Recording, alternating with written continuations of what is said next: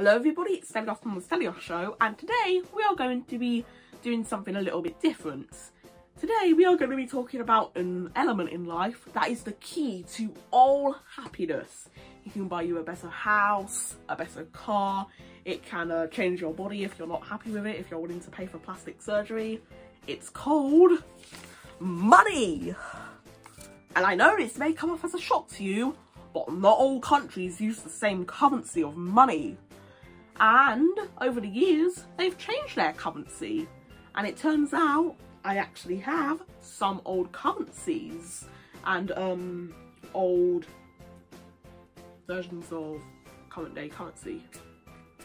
Some of it actually is current day currency, but either way, we're not here to talk about specifically, well, we are here to talk about specifically what it is, but basically I'm just going to be showcasing some old money that I have.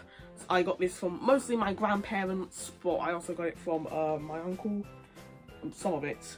I got some of it from my uncle. But either way, let's begin. Okay, so we're going to start off with old versions of the pound sterling currency, the currency that we use over here in the UK. Obviously, there's £10 and £5 notes, as well as £20 and £50 notes. However, those £5 notes used to be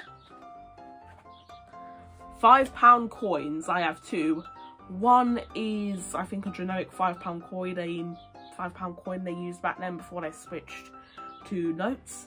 And one is actually a coin celebrating the wedding anniversary of the Queen's marriage to Prince Philip. So here is the front side, as you can see, and the back side, and it says there 20th of November 1947 to 1972, celebrating the 25th anniversary of the Queen's marriage. Sorry if the camera doesn't pick the coins up. If the focus is not that good, I will take pictures of the notes. Not notes, I do have some notes, but I will take pictures of the currency and put them on the screen so you can see them better.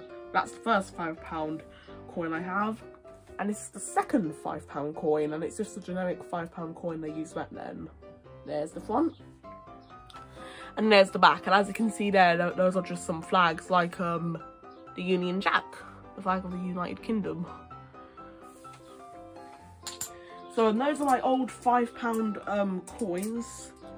I struggle to put them back in the little wallet. But yeah, and shout out to my uncle and my grandparents. They gave me this old currency. My grandparents actually gave me these £5 coins. As you can see, I just put them back in this little bag they gave me to put them in. So yeah, thank you to my grandparents. And next up is currency that is actually still being used today, and I think the coins I have are still being used in countries that use this currency. These are euro coins. I have one euro coin and one 50 euro cent coin. Those are the front sides. Again, I'll put pictures up if the camera doesn't pick them up that well. And those are the back sides. This one is from 1999, the €1 coin, and the 50 euro cent coin is from 2002. My uncle gave me these. Again, thank you to him. So yeah, that's the euro currency. And this currency is a currency no longer being used. I don't think it was even worth that much, but it is the old German currency, the Deutschmark. There's a reason they switched to euro, and that name does not roll off the tongue very well, but either way, this is just one Deutschmark coin I have, again, that I got from my uncle. I actually think that this coin is from, 1972, so this is actually a coin from, West Germany, before Germany reunified in 1990. Very interesting. There's the front, and there's the back with the German eagle. Okay, and the last old currency I have actually has a little bit of history behind it. This is where I talk about my heritage, but we're going to talk about that after I show you the currency. It is the old Cyprus currency, the Cypriot pound. I have one Cypriot pound note and one £5 Cypriot note. I said that the wrong way for the pound note, but you get what I'm saying. Okay, these are the front sides. I think I'm going to have to take pictures of these ones because I cannot hold them very well to show you. And here is the back side of the £5 note. and the front side of the £1 note. And I'm definitely gonna have to take pictures of these on the side of the Cypriot notes and some Cypriot coins. This is 5 Cypriot P from 1988. There's the front and there's the back, as you can see, with the old Cyprus coat of arms. Keep that in mind, the Cyprus coat of arms they use today is not the coat of arms that they had back then. Cyprus updated their coat of arms and flag in 2006. It wasn't very big, but I'll put pictures up on the screen. The old coat of arms, the new coat of arms, the old flag, the new flag. As you can see, they didn't update it that much, but it certainly wasn't the same back then. I have two 20 Cypriot P coins, the front sides, the back sides, again with the Cypriot, the old Cyprus coat of arms, and 50 Cypriot pence, the front and the back.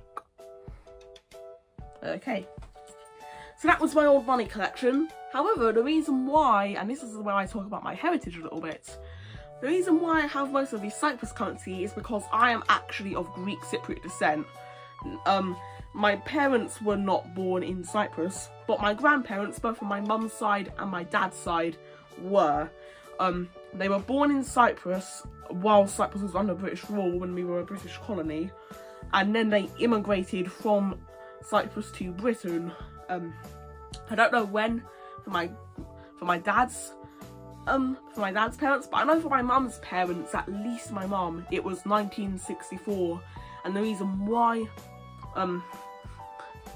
why she immigrated, my grandmother from my mum's side, was because she was quite poor in Cyprus, and if she immigrated to Britain, she would have been in a bit of a better place.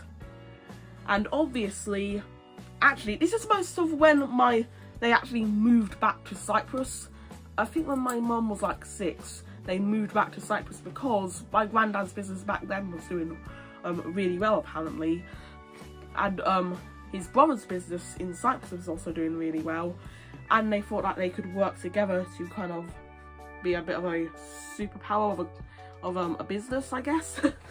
and my grandma missed her parents in Cyprus, so they moved back to Cyprus and stayed there for 4 years.